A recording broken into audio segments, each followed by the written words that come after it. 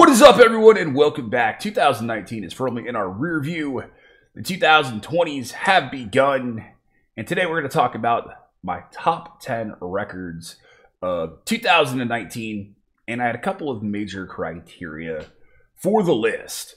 The first and the biggest one being that every record I covered, or every record that is on my top 10 list has to be an album that I've covered in some way on the channel. Either done a track, done the record. So there's records that I love from 2019 that I simply did not cover on the channel. None of those are going to make it. Though one of them is going to make it on into the honorable mentions section. Now, the other major criteria just truly is how much enjoyment I get out of the record. How much do I listen to it?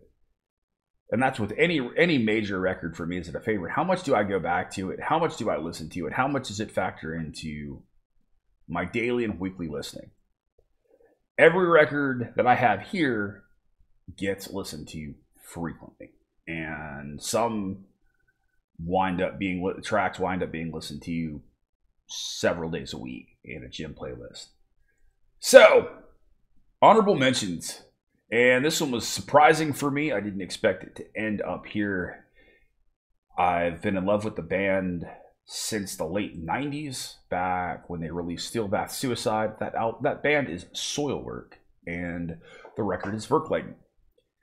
I think it's a good record. It's a really enjoyable record, but I don't go back and listen to it as much as I do The Ride Majestic, or Natural Born Chaos, or Living Infinite, or the Panic Broadcast, and some other stuff like Figure Number 5. So typically when I do go grab a Soilwork record, it's not Virklighten. Part of the reason for that is Dirk Verbeuren, their drummer for several years, absolutely amazing player, got a fantastic offer to drum for Megadeth. And he's no longer in the band. That removes that incredibly unique perspective that he has, the swing and movement of his drum passages, even the really fast aggressive stuff. He just has a different way of playing and a different feel. Their new drummer, Bastian Thursgaard, is quite good, but he just doesn't have that same feel for me, and the drums sound a little more textbook and have a little bit of that, less of that personality that I'm so used to for much of the later period Soilwork records. And because of that, it holds the record back for me a little bit. And I think there's other records on my top 10 list that I listen to far more. The next record that makes my honorable mentions list is one that I didn't get a chance to cover on the channel as much as I wanted to. And that is Inferi. They are a Nashville, Tennessee-based death metal band. And these guys are amazing. Their new record, The End of an Era, is fantastic. It's a monstrous, well-written, pummeling death metal record, and I truly enjoy it. But because I did not cover it on the channel, it's not going to make it into my top 10 list. So that's unfortunate. They still released a hell of a record. I still highly recommend checking it out. It is up on Spotify. Go give them some love. The very first band that makes my top 10 list, and the top 10 list, I have to be honest, it's still a toss-up here and there with placement. I revisited it. I recently tried to shoot this yesterday, and the top 1 list has changed slightly. I'm going to cheat here, which I didn't think I was going to do originally, but I'm cheating because the bands deserve it. The first record on the top 10 list is Portugal's own Booby Trap. And of course, you're going to see a lot of Portuguese bands on my list. I cover them quite a bit. But Booby Trap are a crossover thrash band from Portugal. They have a very 80s crossover sound. If you're a fan of crossover thrash, this stuff should be in your wheelhouse. And it should be on your Spotify playlist. You should be checking them out. I did a video for their track, Full of Shit. It's fantastic. It's a lot of fun. They mix in fun and cynicism and wit with just killer headbanging, beer swilling, whiskey shooting crossover. Outstanding stuff. Killer artwork on that record. Some of their stuff will wind up on the wall behind me when I finally get that wall going with promoting all these killer bands I have stuff from. Looking forward to that. The record is fantastic, and it's highly worth the time if you just want something fun. The next band is another Portuguese band. In fact, we're looking at several here. The band is Shadowmare. The records is Shades of the Untold. They're from the southern part of Portugal. And the record gives me a lot. At first, I was surprised. The mix is dirty. It's rough. I wouldn't mind a little bit better mix. But even with those flaws, it's still a really good record. It's still a really enjoyable record. They have this great mix of thrash and like 80s style traditional metal mixed in with melodic death metal and some technical elements. I love that raw, aggressive vocal. I love that it's not over processed and it really lets the actual tones, the registers of the voice shine through. I hear the potential so much, and the record has just become one that is really easy to listen to. When I toss it on, I tend to just let it go straight through, and to me that's always the mark of a great record. It gives me tasty licks, it gives me well done drum work, it gives me dynamics and really cool passages, all stuff that are important to me when I'm listening to a record in its entirety, and it's just good stuff. Those guys hit my number 9 spot. Once again, from Portugal, and actually getting ready to do some shows with Shadowmare, is Soul of Anubis. And the record, The Last Journey. Soul of Anubis are a stoner, sludgy doom metal band from Portugal. The record is incredibly well mixed. It was handled by Miguel Teresco from Demigod Recordings, if I'm not mistaken. Outstanding mix, outstanding tones, crushing, sludgy grooves. It's kind of like eating real hearty stew. It just sticks to your ribs, man. It just gets into you. Those big, doomy riffs are so hooky and hummable. The drums are fantastic. There's great fills. The bass is low and rumbly. I really like the attack from the vocals. And it's a record, the more I listen to it, the more I don't want to stop. Just a very, very strong, very, very enjoyable, very cohesive record. And it certainly deserves more recognition. They're a fantastic band that's doing a more modernish sound to what the doom / stoner / sludge that they're doing, and it's outstanding stuff, man. You guys are missing out if you haven't heard it yet, so please do. It's up on Spotify. The number 7 record comes in once again on the Portuguese side of things.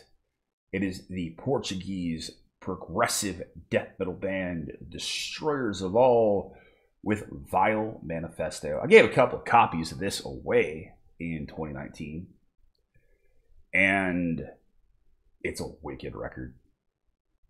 It's got some it mixes progressive death metal elements with hints of black metal and thrash, and it is just a multi-track aural assault on the senses.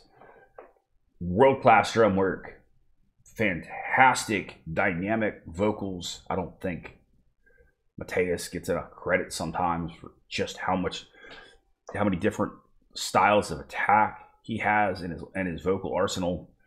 Standout guitar and bass work throughout the entire record, and it's just a pummeling dynamic piece of work. Dynamics are always the thing with me. I don't like tracks that just stay slow. I don't like tracks that are just blisteringly fast from start to finish. I want to have tempo changes and shifts and fills and all sorts of stuff to keep the songs busy so I don't get bored. And these tracks just kick your ass. Really well written, really well played, fantastic mix on it from Joao at Golden Jack Studios. Joao also plays for Portuguese Thrashers Terror Empire on drums. And the mix is fantastic. I'm a big fan. Matter of fact, both Miguel and Joao are probably my two favorite engineers in Portugal. They just have such a great feel for what they're mixing, and they have differing styles. Great stuff. It's a great record, and been really incredibly happy with it. Incredibly happy to be able to give some of it away. Next up, my number 6 record of 2019 is hailing from Moscow, Russia. It is Be Under Arms, and the record Red Wave is Coming. And the record is fantastic. It shows so much growth in the band as far as songwriting and performance goes from 2017's Evil Tales in the Northern Country. I was truly blown away by it when I finally got the chance to listen to it. And I've continued to listen to it straight through consistently for the past couple of weeks. It's just a really outstanding, very dynamic record. It's very ambitious. They bring in more elements to their sound than they have before. Some really fantastic clean vocals and lower register stuff from co-vocalist Vladimir. Anna is her usual incredibly dynamic, clean and aggressive ranged self. Musicianship wise, the band have stepped their game up. There's some great melodies, some really strong aggressive passages, and some really haunting, emotion twisting lyrics. It's a fantastic concept record. It's very well done, and it's certainly one of the easiest to listen to metalcore records I have gotten my hands on in quite some time. And this is the record that absolutely knocked Soilwork's Virklighten out of my top 10. And it's continued to climb further and further up the ratings for me to the point where it sits firmly at number 6. Number 5, I cheated here. And I'm going to be quite honest about that. I cheated here. I didn't intend it to wind up being like this. But it's a coin flip for me on which of these records sits in my top 5 spot each day, depending on what my mood is and how I feel and what I want out of a record. Those 2 bands and 2 records are Muck and Kowareta Piano, Broken Piano. Just, man, what a record. It's so powerful. It's Muck in a nutshell. If you're a fan of Muck, them being a Japanese visual K band, again, very dynamic songwriting, lots of shifts, lots of different style usage. And these guys play off it so well. Fantastic world-class vocals, bass, drums, and guitar work. Great usage of electronics. And it wraps so much of their sound together in a focused 42 or 43 minute package if you listen to the record just without one of the special editions. It's just an utterly amazing experience from track 1 to track 10. Just full of dynamic songs that hit you with one thing and shift into something else and come out of the end a completely different way.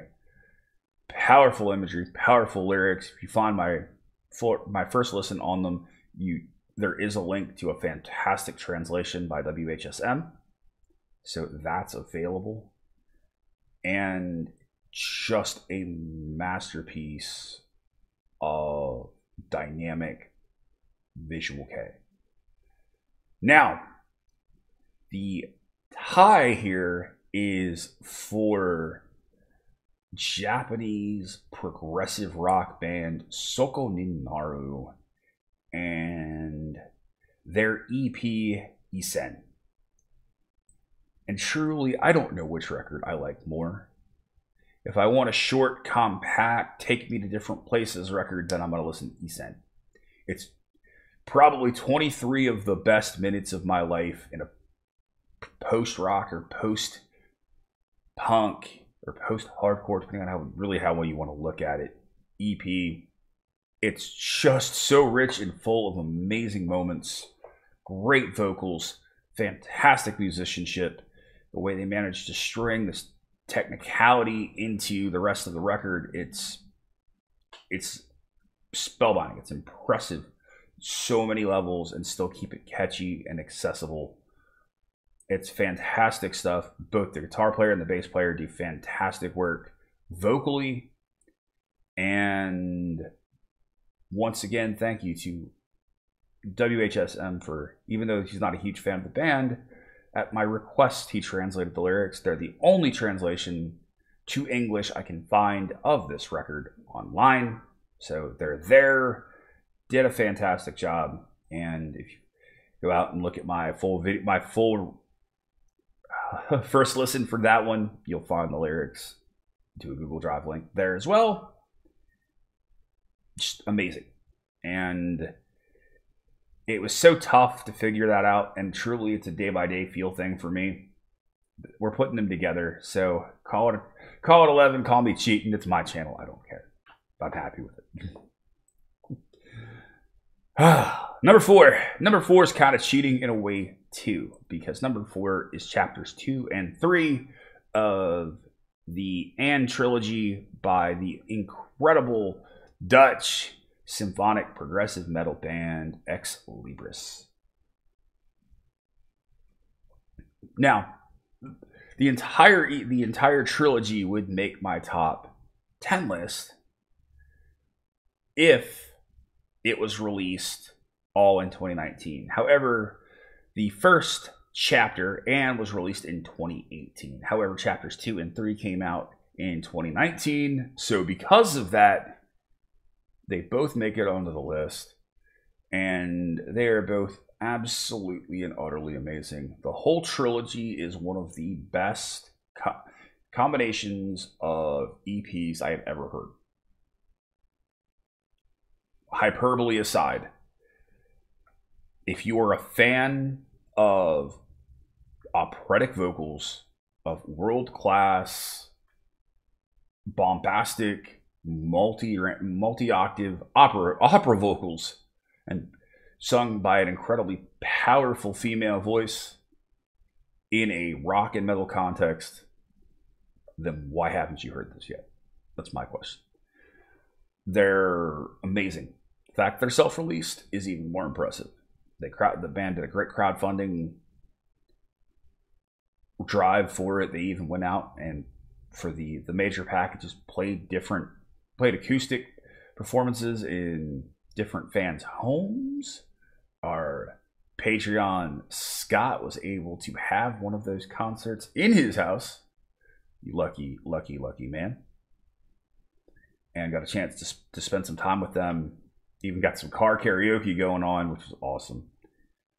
And these records are amazing.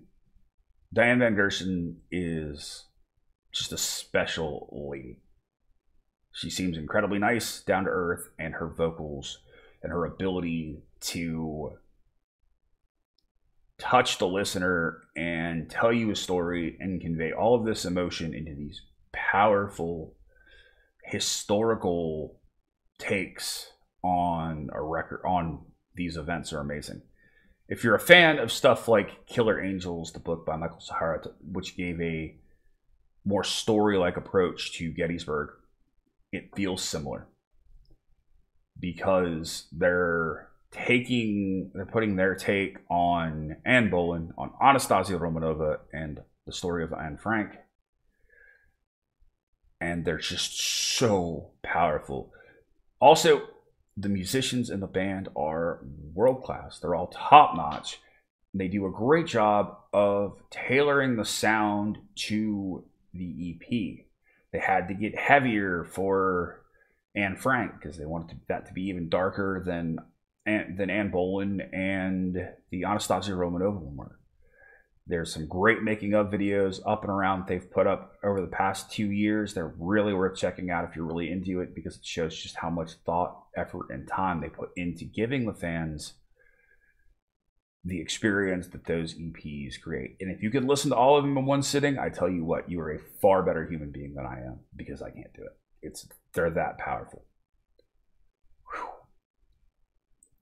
All right, ladies and gentlemen, number 3, a couple of records left. This one comes from Portugal. It's progressive metal, modern metal, metalcore. I don't know what you want to call these guys.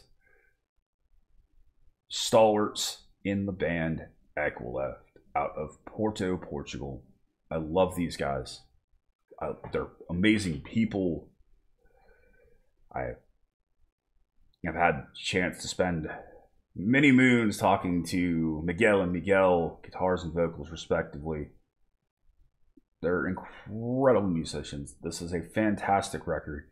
It is an in-your-face, modern, groovy, metalcore-like record.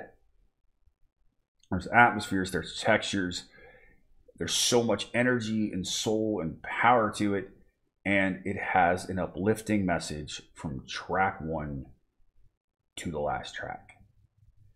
So while you're listening to it, you're banging your head, you can feel good, and you can find inspiration to push yourself forward and better yourself as a human being. I certainly take tracks like Before Sunrise and Overcoming to my heart, and it's just an inspirational, amazing record. Their stuff makes it into every one of my workout playlists. I listen to the record straight through when I'm out training for the ruck march I'm doing in a couple of months. It's just fantastic. I do wish the mix was a little tighter in some ways. The bass is a little more forward than I'd like it, and the guitars are backed off just a touch. But it's a record that just gets into me, and it's an amazing disc, and I can't say enough good things about it. It makes my number 3 spot. Number 2, man. What an amazing record this one is. And I truly didn't expect to form such a personal attachment to it the way I have. The record is Seethe. It is by Porto, Portugal's own Blame Zeus. They are a progressive rock band with a fantastic vocalist by the name of Sandra Oliveira, who is an amazing person. She is married to their drummer, Ricardo Oliveira, who's an amazing person. And the rest of the band, Paulo, Tiago, and I'm missing a name, and you could punch me later. I'm sorry. All these players are fantastic. The record is one of the most powerful, accessible progressive rock records I've heard in quite some time. I got an advanced copy of it in September of 2016. The album came out in November. And being a part of the release cycle, doing both a written and a video review for it, almost felt like a part of it. It's an amazing 10 tracks. So many fantastic elements. It's full of incredible musicianship, incredibly intelligent lyrics. Sandra vocally has this way about her of just connecting to a lyric, making everything so powerful and so believable. And it's amazing. You can tell the musicians are school trained. Several of them teach music. You can hear it in the way they write, the way they structure things, and the little fills, the nuances. So many of these great runs and riffs and accents are understated at points. There's a fantastic track on there called Down to Our Bones, which features Rui from Ramp, and just one of those slow-burning, ass-kicking tracks. Fantastic stuff. And it's a record that truly touches me emotionally. And that's why it's my number 2. And certainly not something I expected. Number one is a record that I knew that the day it was released and the day I got a chance to hear it would probably be my number 1 record. One of my absolute favorite bands of all time. It's the mighty Evergrey and the record The Atlantic. It's such a powerful progressive metal record. It's just well written from start to finish. It flows. It's the lyrics speak of loss and moving on and pushing forward. A lot of it was written about Tom England's divorce from his wife and former backing vocalist Kowareta England, and you can feel that pain and that agony in there. It's a very, very powerful record, and it's well recorded. They did a lot of it as a band. It's hard to describe. If you're a fan of Evergrey, you're going to love it. You've probably listened to it as much as I have. It just peaks and valleys and different emotions and textures. Fantastic riff work, outstanding drumming. Some of Tom's best vocals I've heard on a record. The entire band is simply on. Great solos by both Tom and Henrik. Outstanding bass work, great keyboard work, drum work. It's a record that I just cannot stop going back to. And there's nothing else that came out this year, that came out in 2019, that I listened to as much as I listened to The Atlantic. So it winds up at my number 1 spot for very good reason for me. I hope you guys enjoyed it. I hope that you guys got a chance to see some records that you didn't expect on the list. I certainly didn't expect this list to turn out that way. I knew Evergrey would be there. I didn't know anything else would wind up. So it's been an amazing year for me. Amazing records, fantastic releases. So happy to finally get this shot and share it with you guys. I hope you enjoyed it. I love you all so very much. Thank you to all the bands who released amazing records this year. Thank you so much for you for allowing me to cover them and asking me to cover them and even giving me advanced copies. Truly wonderful. I'm honored to be part of your consideration for your album releases. Thanks, guys. I love all of you, bands and fans and subscribers alike. I truly appreciate every single one of you. Thank you to my law enforcement, military, veterans, and first responders, what you guys do every day. You guys have been awesome. I have been Baldman. I'll see you in the next one. Be excellent to each other and keep headbanging.